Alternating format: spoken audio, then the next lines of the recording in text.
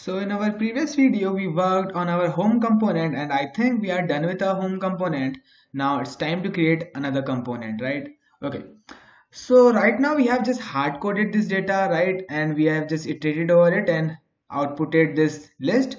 So because we are making front end of our app first, once we just set up our backend, then we will fetch this kind of data from our own server, right? But as of now we don't have our own server, we haven't created. So let us finish the front end of our app first, then we will work on backend and then we'll fetch these data from our own server, right? Okay, for now just close this home component. I think we are done with that and it's time to create a new component, right?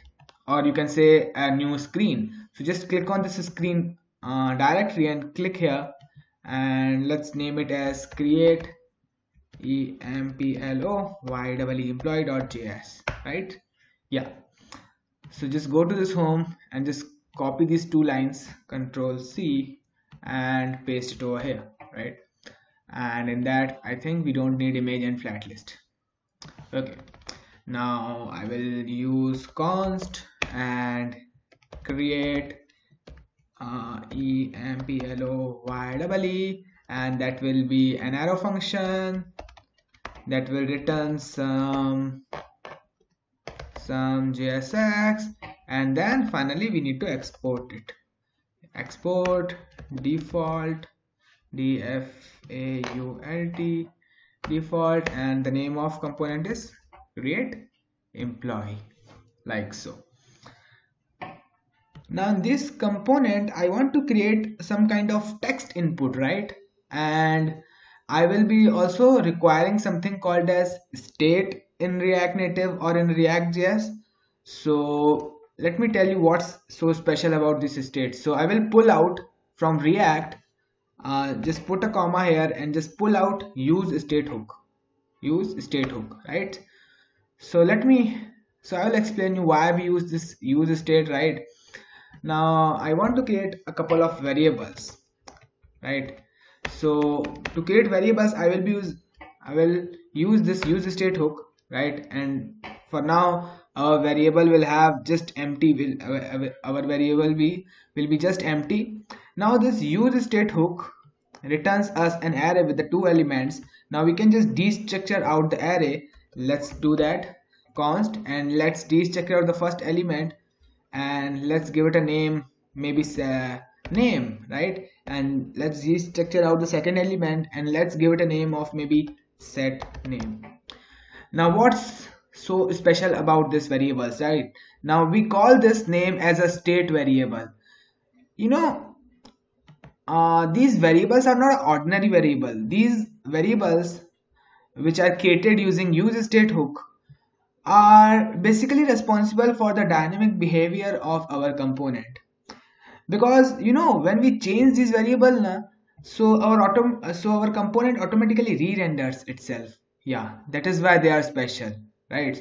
So to create this special variable we use state hook, right? Okay, so and when we want to change this variable we use this set name to change this variable, right? So this second element is basically a method to change this name, right? Okay, yeah, so likewise I will create some more variables. So I can do alt shift down key. Okay, and let's create a variable with phone and phone, and let's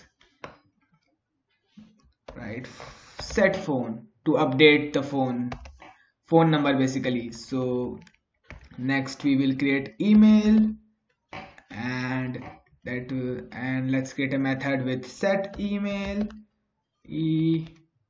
set email, right? Okay, then we will create a salary, salary, and we will have set salary, and then we have a profile picture. User will have profile picture, they will able to upload photos. So let's create a picture, and here set picture, And then I think we will have a model also. Now I will explain you what model is. So let's create a variable for model, and here we will create a method with set modal, right? Okay, we don't need this. Okay, now the set model initially will be of false, so just write here false, false, right? So initially this model will not be visible, so you can consider this model as a kind of a pop-up we have, right? Okay, so initially this pop-up will not be visible, so I'm giving it a false. So yeah, so let's create a root view, right? So let's here write view, and let's give it a style, maybe style style of, maybe we can say style styles dot root, and let's create here styles. So const style styles, and that will be equal to style sheet dot create, and just pass this object, and let's create this root root, and let's give it flex1 so that it can take the complete height of a parent tag. So let's give it a flex1 so that it can take a complete height of a screen. And now in here we will create some text inputs. Now to create those text input, we will use react native paper. And so my internet was not running up, so now it's working. And here we can search maybe text input, yeah, this one. So yeah, so we want to create these kind of text inputs, so we can just import this text input from React Native Paper. So let's do this first. Okay, so import something from React Native Paper, and that something is called text input, right? Now how we can use these text input? So we can give it a label, we can give it a value that will be coming from a state, and then as we type on it, we will simultaneously update the state as well, right? Okay, yeah, so our state and this in value are in sync with each other, right? Okay, so let's just copy this up, control C. Now they are using the old syntax. They are using the old syntax of making a state variable, and so we are into the functional component and we are using a state hook. So just ignore what they are using as of now. We will just customize it. Okay, so just put it here what we have copied, and let's give it a tab. Now first will be, maybe let's say we will give this label of name, and this will come from our state, and we have named it as name, right? So just simply write here name. Okay, so value will be name, and as we type on that on text change, we are getting this function, right? And this function has an argument of text. Whatever we type on our text input, this is passed in this text argument, and then they are updating the state. Now to update that state, we have made our own method that is called as set state, so we can just call that, right? So we can just call that set name to update, and that's in set name we will pass whatever text we are receiving on typing.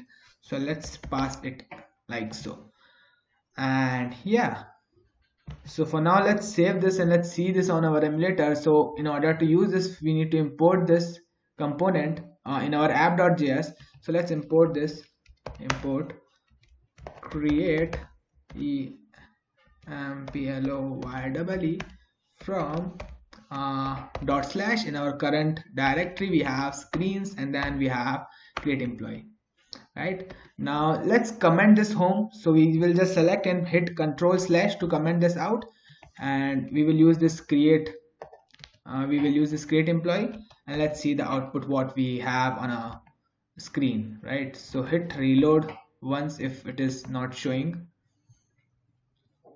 So this is what we have, right? So it is looking too ugly. I think I have missed something here.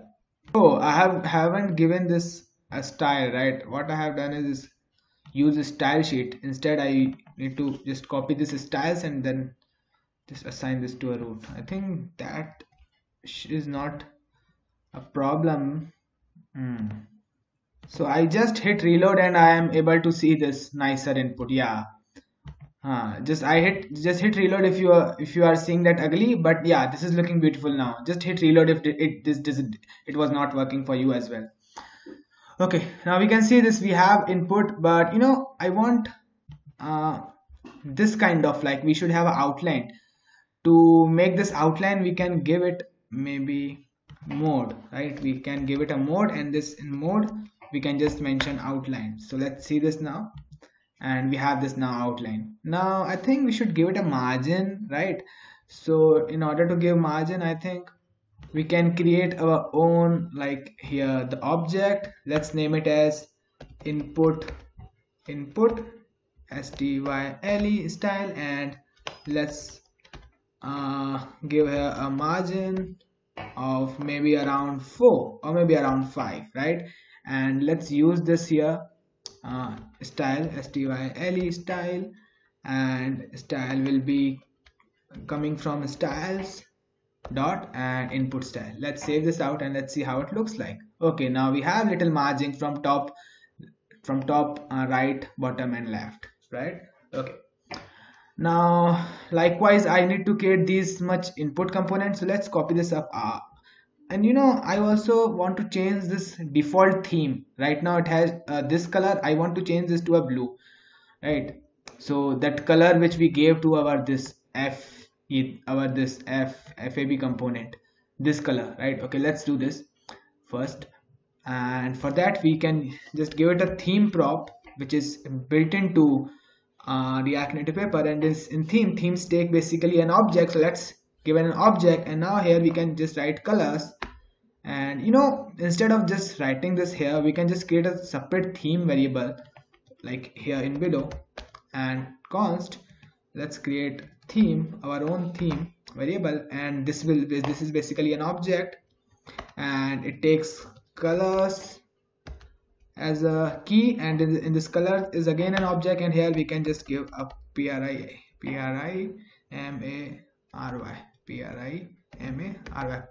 and in this primary we can give any kind of color. Let's say for now we have red, and let's try to give this theme, control C, to our theme prop. Theme is equal to the theme which we created right now. Let's just save this up, and yeah, the color is getting changed, right? Awesome. So let's create some more text input, right? So let's alt shift down key, and let's give it a maybe name, let's say email. So this will be email text input, and here the value will come from the email which we have created here. So just write email here, so this email thing, and as we type on our text input, the email will update. So to update this, we have set email, and then the text, whatever text we are receiving in this function, right? Awesome. Now let's create again this alt shift down key to create another text input, and here we can just give phone, phone, phone, and the value will be phone, and to update this we have, I think, set phone. Yeah, now this phone, when users clicks on it, it should add a special keyboard which only contains number, right? So in order to do that, we can here just type keyboard type. Yeah, in this keyboard type there are a lot of things. Out of that we want number pad, where it is, yeah, this one. Okay, now let's save this and let me show you how it looks like. So when I click on this phone, it opens up a number pad like so, but when I click on the email, it's open up the email, right? Awesome. Okay, so these are looking beautiful. Okay, now the red outline was looking so ugly, so what we can do is just copy this color of blue, control C, and just give this theme a color of this blue, right? Yeah, save it, and yeah, let's create a couple of more text inputs. So just copy this up, and let's create a salary text input. So here we'll type salary, and this value will be of salary. This, just get rid of this keyboard type, right? And here set salary like so. Let's save this out, and yeah, let's refresh the component, right? Or maybe we can say reload, and let's see this. Yeah, it is looking nicer, and yeah, it is working as expected, so this is looking nicer. So in next video we will create our own model, right? We will create a button, right? And that button will open the model, we can say a pop-up, and that pop-up will ask, yeah, that we need to upload images from either from camera or either from gallery, right? So I will see you guys in the next video. Bye bye.